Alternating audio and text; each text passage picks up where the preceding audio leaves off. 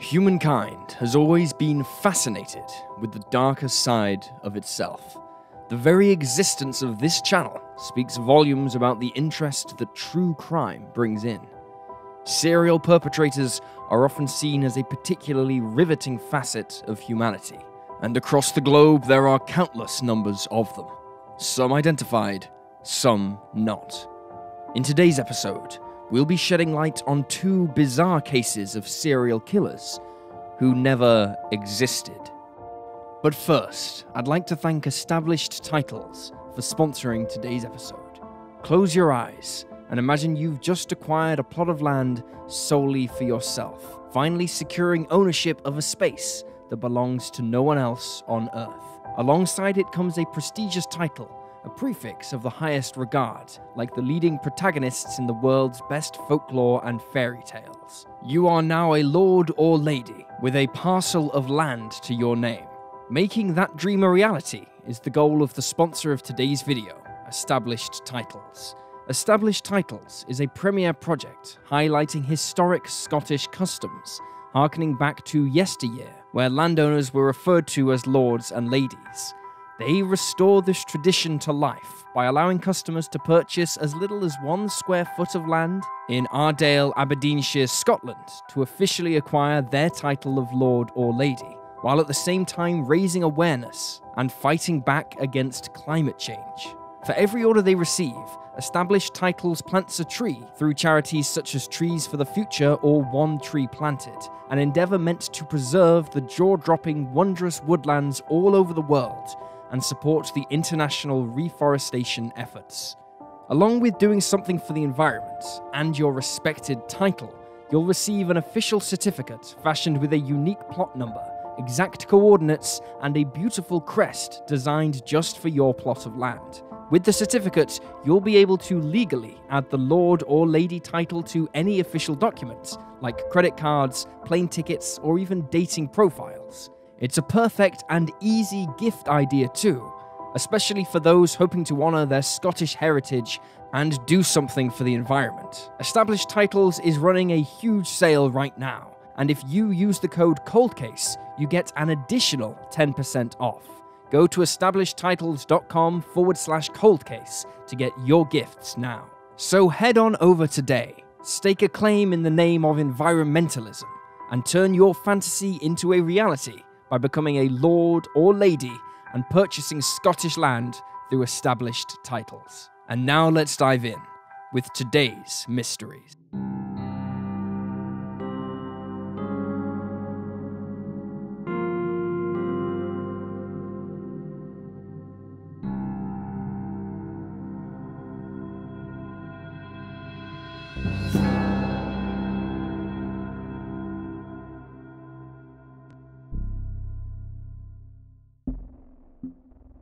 Lucian Staniak, aka the Red Spider.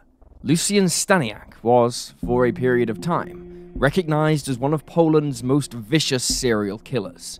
A young man who preyed upon teen girls, he is often described as Poland's Jack the Ripper, because, although he didn't target sex workers, he severely mutilated his victims in a way that rivaled the infamous serial killer who plagued Victorian London. On July 4th, 1964, the editor of a Warsaw-based magazine received a chilling letter written in red ink. The red scroll was described as being spidery, and read, "There is no happiness without tears, no life without death. Beware, I am going to make you cry." Fearing for her life, the editor notified the police and received protection for a short time. But it wasn't her that the killer planned to attack. A few weeks later, on July 22nd, in the city of Olsztyn, a 17-year-old girl went out and never returned. Her naked body was found the following day by a gardener working in the park. She had been raped before death and disemboweled post-mortem. 2 days later, another red-inked letter was sent, this time to a Warsaw newspaper. It read, "I picked a juicy flower in Olsztyn, and I shall do it again somewhere else, for there is no holiday without a funeral." An analysis of the red substance on the note showed that it was a mix of artist's paint thinned with turpentine. This was a common mixture, and the ingredients themselves were run-of-the-mill, meaning that this information was useless to law enforcement. The next victim of the killer, who was already being dubbed the Red Spider for his red handwriting, was a 16-year-old girl who had hitchhiked home on January 17, 1965. She had been dropped just 2 blocks from her house, but never made it. A letter arrived shortly afterwards, informing her family and the police of where her body was located. The young girl was found in the basement of a leather factory near her home. She had been strangled using a wire garrote, and then, after death, had been violated with a metal spike, which had been left inside her body. The perpetrator struck again 10 months later on November 1st. This time he targeted a hotel receptionist who went to a trucker terminal in Poznan to see if she could get a ride to her boyfriend's. However, she was met instead by the Red Spider, who chloroformed her, stripped her lower body, and raped her before stabbing her to death with a screwdriver. Her body was mutilated afterwards. The young woman was found shortly after her death, so law enforcement acted quickly and searched for a man wearing bloody clothes on various forms of public transport, including buses and trains. Unfortunately, however, they found no trace of their serial killer. The following day, a Poznan-based newspaper received one of the perpetrator's letters. It read, "Only tears of sorrow can wash out the stain of shame. Only pangs of suffering can blot out the fires of lust." This quote is actually from a novel whose name translates as Ashes by Stefan Zaromsky. Despite the contents of the phrase, investigators didn't believe that the killer felt remorse, regret, or shame for his actions. And they were right, because they struck again 6 months later. In May of 1966, the Red Spider attacked a 17-year-old girl who was out looking for her cat. Like his other victims, she left her home and never returned. Her body was discovered by her father, who came looking for her. She had been raped before death and mutilated afterwards. By this point, authorities had concluded that the killer didn't strike too close to his home. Most of the crimes had occurred in the west of Warsaw, in towns connected by direct rail lines to Katowice and Krakow. They estimated that the culprit was likely from one of these destinations. They also became aware of 14 other unsolved cases that they felt may be linked to him, although none of them were accompanied by his usual letters. The big break in the case came when 3 soldiers found the body of a 17-year-old girl on the floor of a train compartment. She had been murdered and mutilated on Christmas Eve of 1966. Law enforcement arrived on the scene and examined each passenger and worker, but they were unable to find any evidence or spot anything amiss. Inside the train's mail cart, however, they found a message that read, "I have done it again."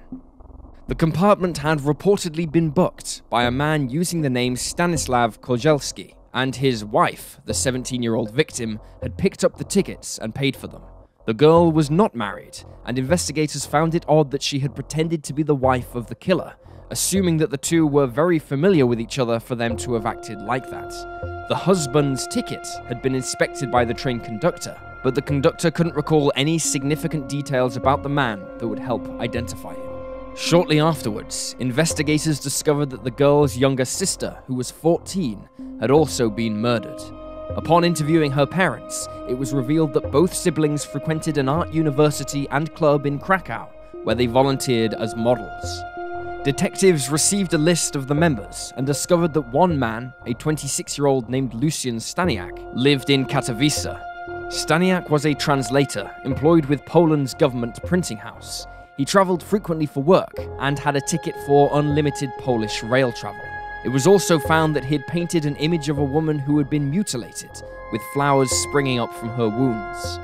On January 31st, investigators decided to arrest Staniak and went to his residence, but there was no one there. Unbeknownst to them, the Red Spider was out committing his final atrocity. He used a vodka bottle to smash an 18-year-old university student over the head, then removed the clothing from her lower body and mutilated her. He didn't realize that he'd left clear fingerprints behind on the bottle when he fled the scene. Staniak was promptly arrested on his return to Katowice, and in custody, he confessed to 20 murders. He claimed that his first was triggered when his sister and parents were killed by a motorist in bad weather. The driver was the wife of an Air Force pilot, and she was acquitted of the crime. Staniak knew he'd be the prime suspect if he killed her in revenge, so he instead targeted a young, blonde woman who resembled her. He stated that he enjoyed what he did so much that he didn't want to stop after he had started. Staniak was convicted of 6 murders in total, although he is believed to have been responsible for many more. He was sentenced to death, but his sentence was commuted when he was determined to be insane. In the early 2000s, he was still alive in a mental health facility where he continued to enjoy painting. The problem with this tale, despite the fact that the story has been published in several books, featured on various television programs, and in many podcasts, is that there is no official record of Lucian Staniak and no record of the Red Spider murders. In fact, it is largely believed to have been a work of fiction created by one of 2 crime writers, either Colin Wilson or Michael Newton. Both reportedly had a habit of embellishing facts. Colin Wilson in particular has been said to put sensationalism before everything else. Additionally, the reported address where Staniak was said to have lived does not exist in the city of Katowice. While it is unclear where exactly the story stemmed from, there appears to be no hard evidence for any of it, and yet it has been peddled as a true story the world over for more than 50 years. Sture Bergwall, formerly known as Thomas Quick.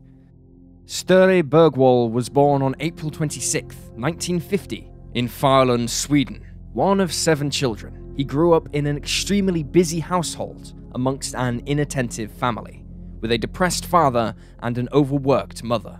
He was also raised with strict Pentecostal beliefs. As a child, Bergwall describes himself as creative and ambitious, and notes that he was strongly interested in writing and theatre from a young age. But these interests were never nurtured. At the age of 14, he realized that he was gay. At this time, during the 1960s, homosexuality was seen as a psychiatric disorder, which led to Bergwall struggling to come to terms with his identity. According to one report, in his teen years, he met an older man who became his lover, but the man later took his own life. Aged 19, Bergwall himself was accused of molesting underage boys and was subsequently charged with the crime. He spent time in psychiatric care for his actions before being released back into society, where he reoffended, although this time he was charged with drug and assault-related crimes.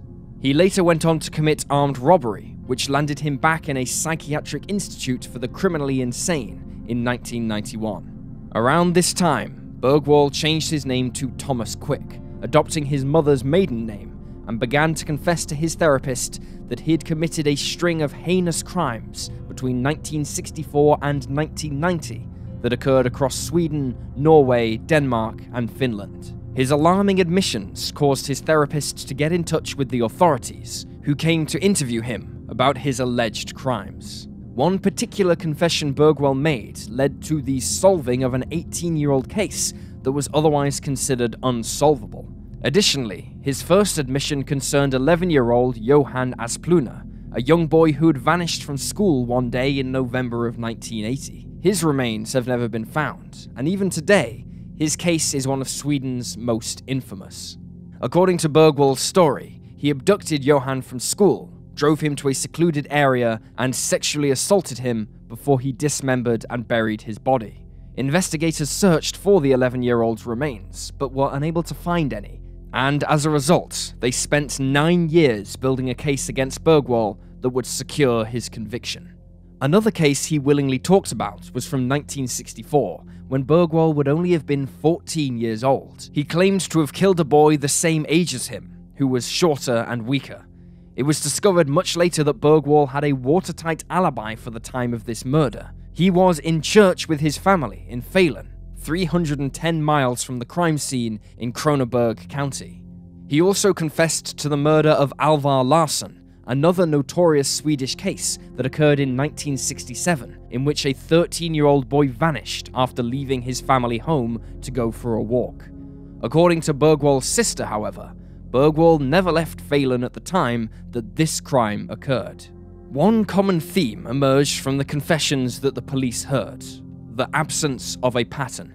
There was no MO. Bergwall appeared to kill freely. He murdered and raped women, men, and children, using a variety of tools and weapons, carried out his crimes in numerous countries, and while he meticulously hid the bodies of some, others he left out so they would be found. His methods were most unusual in a serial killer, and in one particular case, Bergwall, despite being gay, claimed to have had consensual sex with one of his female victims before killing her. Perhaps the strangest part of everything was that no eyewitness could place Bergwall, or someone matching his description, to any of the crime scenes. Furthermore, no forensic evidence linked him to the crimes. His prints were never found on weapons, he held no trophies from his victims, his DNA failed to match that which was left behind at several scenes, and it was later revealed that he mostly guessed the correct answer to many of the questions he was asked by interviewers.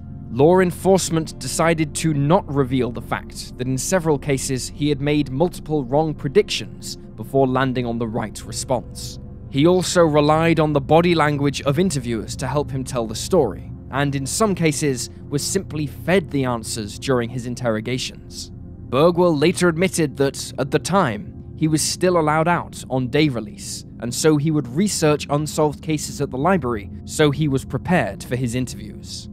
Despite all the inconsistencies in this situation, Bergwall was convicted of 8 murders in the 1990s. The evidence was based solely on his confessions, and there was nothing else available to tie him to the crimes.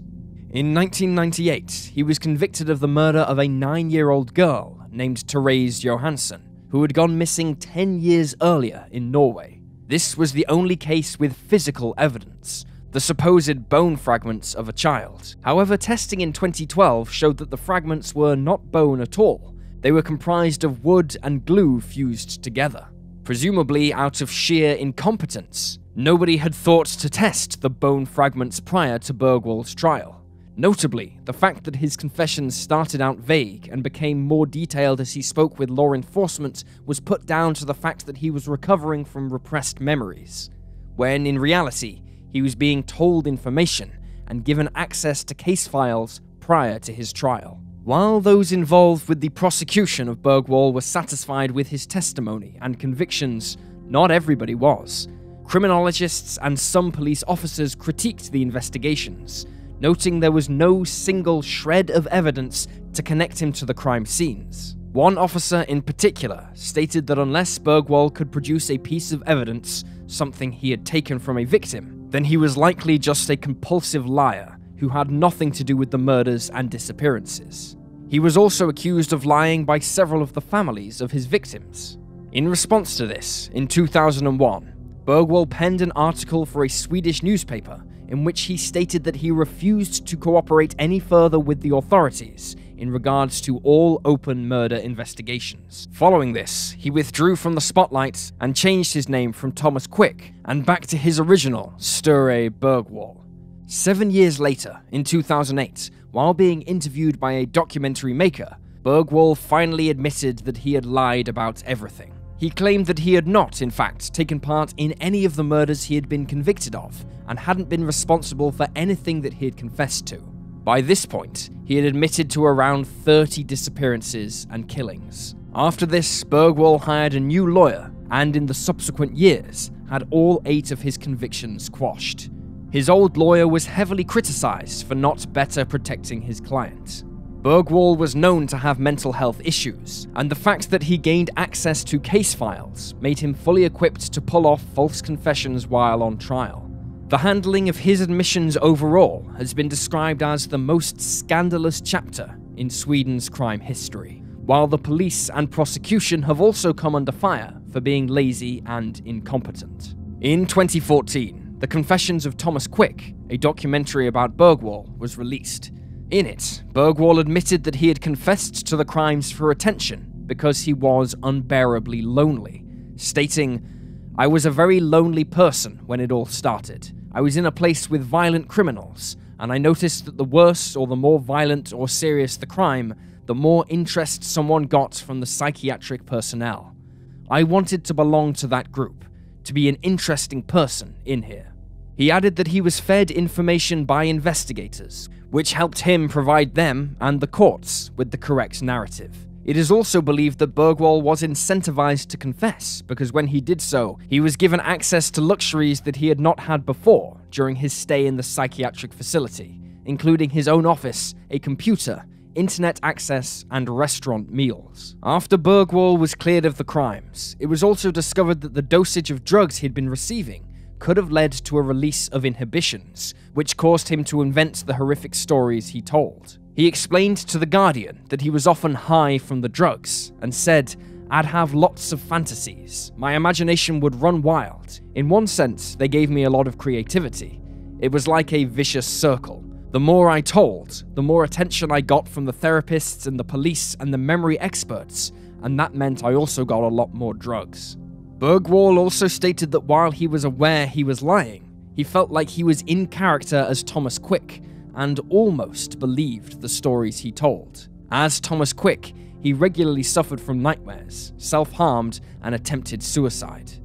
Reportedly, as soon as he was taken off the drugs, he stopped confessing. Bergwall was released back into society after his convictions were quashed, as he was not deemed to be a danger to society or himself. While his care plan was mostly kept under wraps, he did, for some time, have to report for regular drug testing, and was advised to stay away from narcotics and alcohol.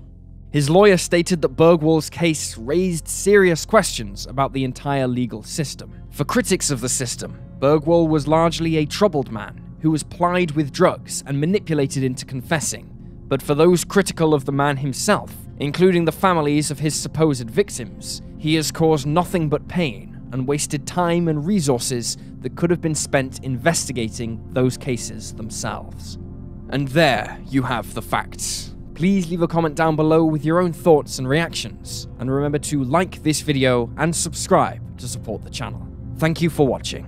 Stay alert, stay safe, and I'll see you next time.